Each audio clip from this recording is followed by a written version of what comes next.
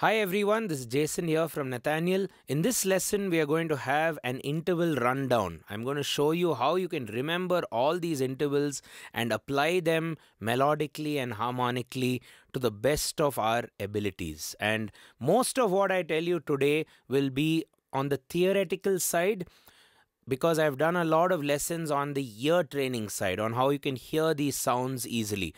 So to complement this lesson, it's also good to check out the ear training lessons on intervals, which are linked in the description and found on our YouTube channel as well. We've put playlists, and for better organization, you can go to nathanielschool.com. You can go to free tutorials. So when you click on that, there's also a category called intervals. So you can learn about these subjects by just clicking on them. So what you need in this lesson is basically a paper, notebook, pen, your piano, keyboard, and that's pretty much it.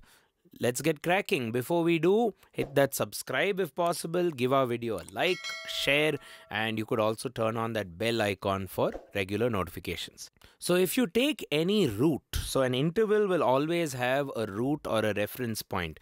So let's say if it's C, the first interval or intervals which you would need to remember are the fifths and the fourths.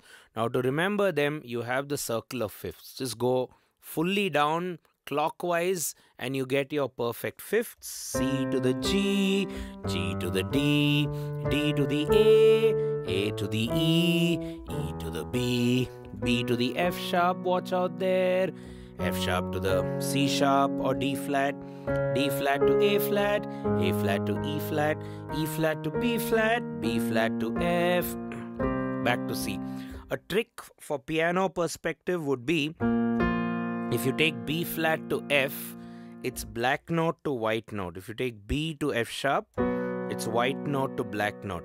The rest of the fifths are all going to be white to white or black to black. Okay, so there's fifths, and now we look at fourths. So with respect to fourths, C, F, F, B flat, B flat, E flat, E flat, A flat, like that. So you're essentially going down the circle, counterclockwise if you will. So clockwise circle, you get perfect fifths. Counterclockwise circle, you get perfect fourths. So these are the most important intervals in music. You're going to build almost all your chords and scales, melodies, using the fifths and the fourths. You have to learn them even for progressions and a lot of activities in this field. Coming to thirds. Thirds is the next foremost very, very important thing to learn. You have two kinds of thirds. The major third, the minor third. Now there are many ways of kind of learning them or feeling them naturally. One is, if you know the major scale and the minor scale, this is the third degree of those scales. So in the major scale, the third is the major third. In the minor scale, the third degree is the minor third. Now that's one way of doing it, but there are a couple of other tricks which you could also consider. One is, a third or a major third will be two tones apart or four steps from the root. So 1, 2, 3, 4. So 4 steps from C. 1, 2, 3, 4. 4 steps from anywhere is a major third. Okay? While 3 steps from anywhere is a minor third. So fifths, you need the circle of fifths. Fourths, you need the circle of fifths. Thirds also you could look at from the circle of fifths by going, from the root you count clockwise or counterclockwise, but then you'll be skipping a lot. So thirds are just something you need to just feel. You need to get it somehow, because they are, again, very, very important intervals. Another way to get the thirds is through the triad. So if you take a major chord, the in-between note is the major third. Take a minor chord, the in-between note is our minor third. So major, minor. There we go. Okay. Yeah. So remember your thirds, major and minor. So 5, 4 and the 3s, you have to really get it down into your system. Circle of fifths, memory, practice, scales, whatever tool. Regarding the other intervals which are also important, let me try and help you out from there. The way I like to look at them is, let's find all the other intervals with respect to what we learned just now, which is the fifths, the fourths, the thirds. Okay, so if you're trying to build, let's start with the seventh. The seventh is a very important interval for chords, especially the bigger chords like the extensions, the seventh chords, and so on. So if you want to build a seventh from, let's say, C, a good way to visualize it is, first of all, there are two sevenths. There's the major seventh and there's the minor seventh. Now to get yourself a major seventh, you just go octave minus 1. Okay, octave C minus 1, which is B. Minor seventh, also called as dominant seventh, will be octave minus 2.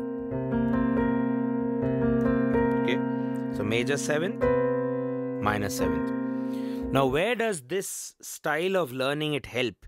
If you're, let's say, playing a C major chord, you're playing it this way, and you want to build a major seventh from there. So just ask yourself, okay, major seventh is a major chord plus a major seventh interval, which is that. That's it.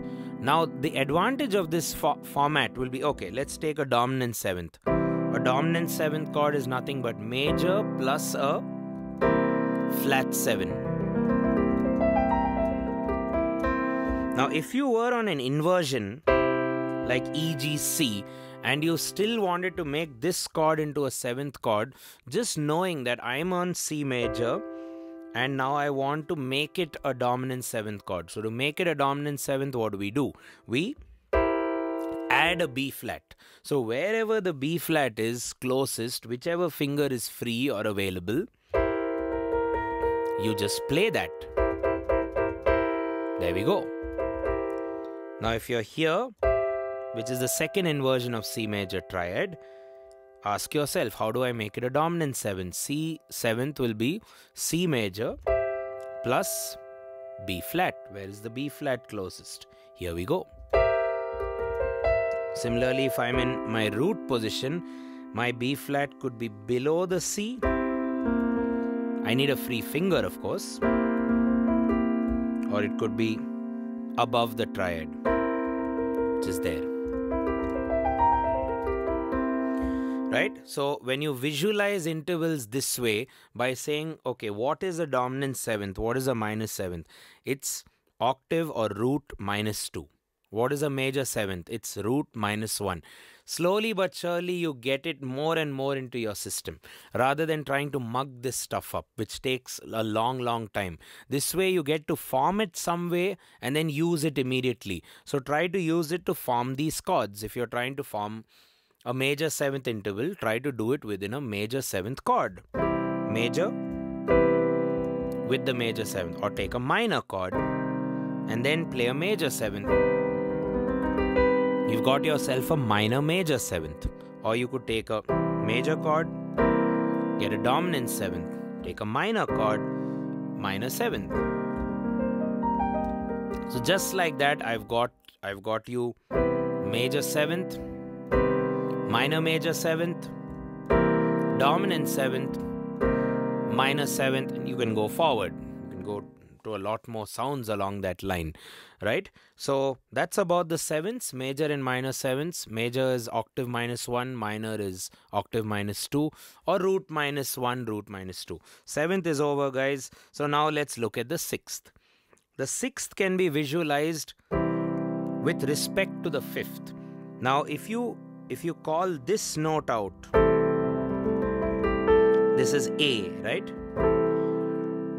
A is called as the major sixth for the most part. How do I remember a major sixth? It's the fifth plus 2. That's your major 6th, which is the 5th plus 2. Okay, and this major 6th even works with a minor chord. We call it a minor 6th. So a minor 6th chord is nothing but a minor chord plus a major 6th. Okay, we don't call it minor major 6th, it's just minor 6th. So minor major 6th, major major 6th. Okay, now you could also do a minor 6th embellishment. You could do, how do I get a minor 6th interval from C? It is 5th plus 1. Now you could call a minor 6th also as an augmented 5th. Augmented means raising or sharpening, going higher by 1. Minor 6th means going lower by 1. So the major 6th, A, going down by 1 becomes minor. The perfect 5th, going up by 1 becomes an augmented 5th. So whatever you call it, a minor 6th and an augmented 5th are the same tone, but we call them differently depending on the context. Like for the most part, an augmented 5th will replace the normal 5th. That's why we are removing the 5th, the perfect 5th, calling it augmented. While a minor 6th is telling us that there is no major 6th in the sound. Okay, so that's how you remember your 6th. Major 6th, perfect 5 plus 2. Minor 6th, perfect 5 plus 1. Okay, and one more thing to note, a major 6th is also called a diminished 7th.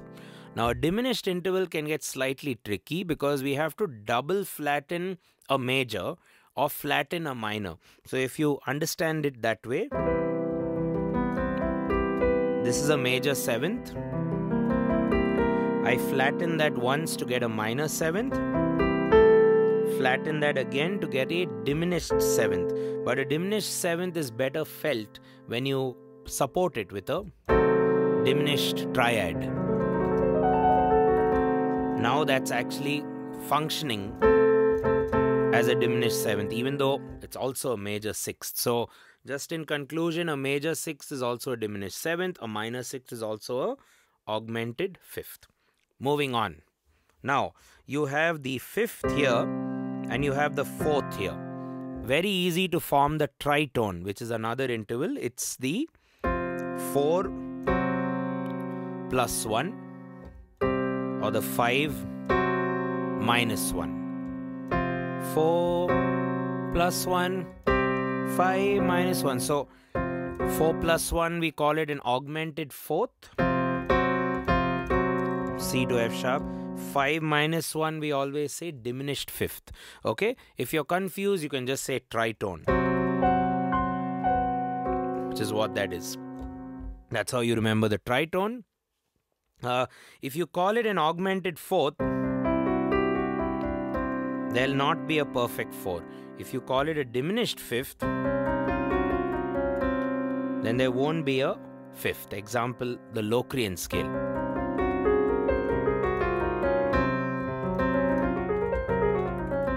While the Lydian has the sharp 4 but not the normal 4. That's why we say sharp 4. Sharp 4 replaces the perfect 4. Flat 5 generally replaces the normal 5. Or you could have a scale like the whole tone scale, which doesn't have the 4 or the 5. So we say 2, 3, sharp 4, sharp 5, flat 7, octave. Quite like that scale. Okay, so we've covered the tritone, we've covered the 6th, the 7th. What's remaining? The only thing remaining now is the 2nd. You have two kinds of seconds. Major 2nd, which is root plus 2, which is also the third, major 3rd minus 2, if you look at it that way. Or the very next step from anywhere is called a minor 2. Okay, and just to move forward a little more and to give you a little bit more out of this, you can also call some of these intervals by their extensions. You need to remember the numbers 9, 11 and 13. 9 is the same as 2 but played on the higher octave and observed with the 7th, either the major or the minor 7th. So 9s are there, 11s is the same as the 4 and 13 is essentially the same as the 6. But when you play the 9, 11 and 13, you generally are dealing with the 7 as well.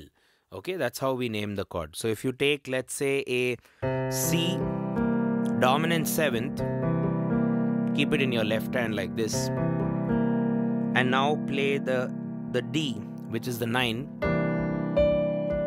You may call this a major 2nd, but functionally it's working as a 9th. Because there's that flat 7 there. You could also flatten the 9, which is D flat. You could even raise the 9 to a D sharp, which is what that dominant 7th interval does to everything. It just makes everything usable. Like if I removed that and played a C major with that sharp 9, as we are calling it, just sounds really wrong. But when I add the dominant 7th, there is a context. So that flat 7 means a lot when you're extending the harmony. Similarly, if you take a flat 9, sounds beautiful, but when I take away all the other notes, it sounds quite annoying.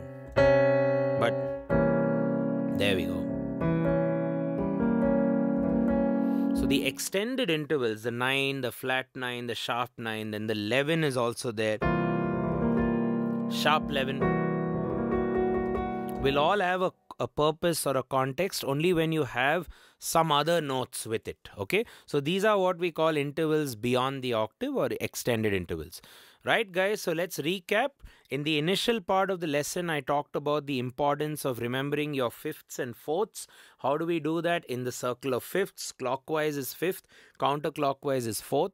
Then somehow mug up the thirds. You use them all the time, right? So just mug them up, get really well acquainted with the thirds. Then everything else got built around that framework. The seventh is octave minus 1. Major seventh is octave minus 1. Minor seventh is octave minus 2. Major sixth is fifth plus 2. Minor sixth is fifth plus 1 or sixth minus 1.